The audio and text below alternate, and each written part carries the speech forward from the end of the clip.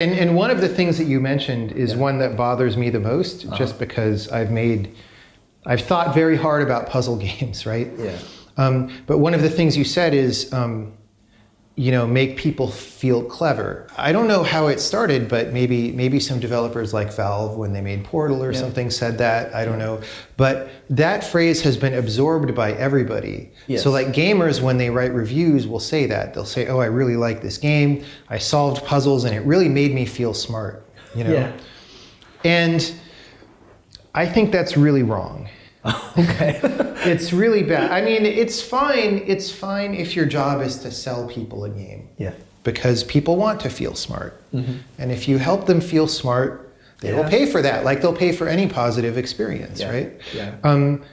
Just the act of making somebody feel smart might be good on its own. Like, for example, somebody's very depressed, they have a hard life, and you make them feel smart for a little bit, and that just helps them get through, right? That's good. I have no problem with that.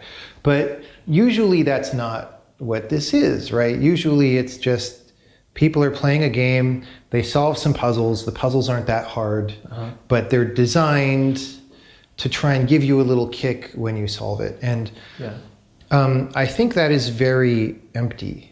I don't like it. It's like if you play a game like Go against somebody and they let you win and you feel smart, is that good? Maybe not. I personally would not be very happy with that, you know? We just want to really win it. Yeah, I mean, if I'm playing a game like that and studying it to be good, it's, I want to be good at it. I want to win because I got better. And so it's the same with a puzzle game. If I play a puzzle game, I don't want to feel smart. I want to actually be smart. Yes. Right? Yes. And so if a game can help me actually be smart, that's actually very valuable.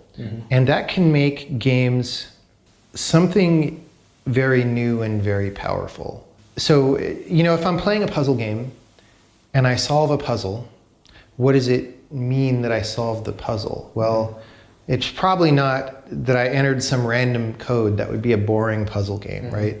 Like, hopefully it's like there's some system of the way things work, and I figured out how things work, and I was able to use my knowledge of how they work to do the right thing in this situation. And then the reason I feel good is because I noticed that I successfully understood the way things work. Our brains are made to notice that and respond positively, right? To the real thing. Yes. And so going back to The Witness for a second, the puzzles, it's harder to talk about the abstract puzzles with the symbols and stuff, but there are other puzzles in the game. I mean, even the symbols are about, you could say they're about logical phenomena, but there are some puzzles that take place in the space of the world that are about natural things like light and shadows and, the way light travels when it's coming from the sun and how it might reflect off objects and things like that. The things that you observe in the game they're pretty close to what happens in the real world. And so you're doing something real there a little bit. It doesn't actually matter. Like, actually what's true is any system that's consistent, that you can learn, is really real knowledge of some kind. It's just, it may or may not have that much to do with what happens in the world when you walk around. But it's just that learning the system and then doing the right thing is actually the important part. I like it when players feel smart, but I like it when they feel smart because they really are smart. And the last idea I want to talk about is this one. I've heard this from a number of friends over the past year, including a friend here at the conference. He said, it's so great when a game makes you feel smart. That's wonderful, and that's what we ought to be trying to do as game designers. I think that's a terrible idea. Because when you play a game like a puzzle game or an epiphany game or whatever it is, right, the most valuable thing isn't the feeling of being smart. It's that you actually are smart for a moment, right? It's that you actually did something and some new idea came into your head and you have some new understanding that you can take forward into the future in a much less transient way than this very temporary feeling, right?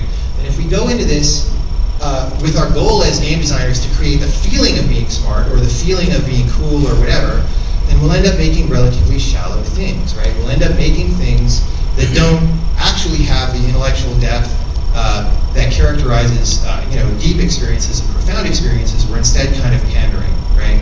So I think this attitude is a disease, and I'm trying to stay away from it.